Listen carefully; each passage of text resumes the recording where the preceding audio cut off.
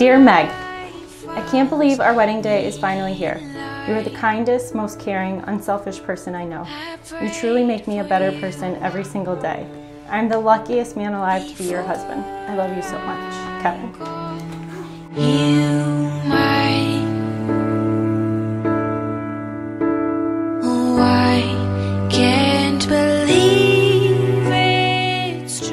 Kevin, my love, I'd like to start this letter with a quote you know. You can't deny that you and I kind of fit like a glove. You are the yin to my yang. You have filled my life with so much joy and given me a sense of peace. I am so proud and lucky to soon call you my husband. I am proud to become your wife. You still give me butterflies, your soon-to-be wife, Meg. I get to love you. It's a promise I'm making to you. Whatever may come, your heart I will choose. Forever I'm yours, forever I do. I get to love you. I get to love you.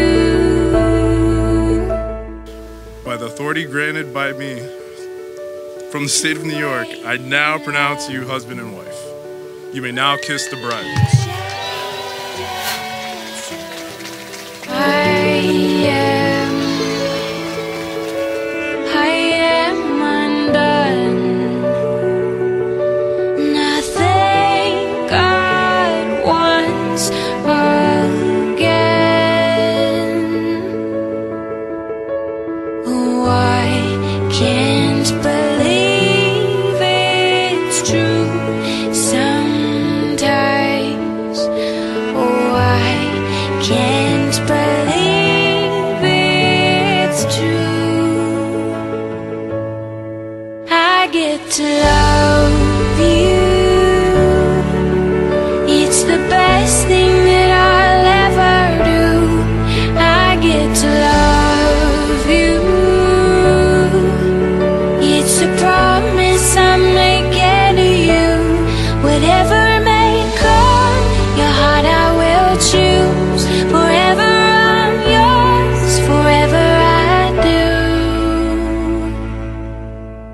I get to love you. I get to love you. I get to love you. I get to love you. And they say love is a journey. I promise that I'll never leave. But when it's too heavy to carry, remember this moment with me. I get to love you. I get to love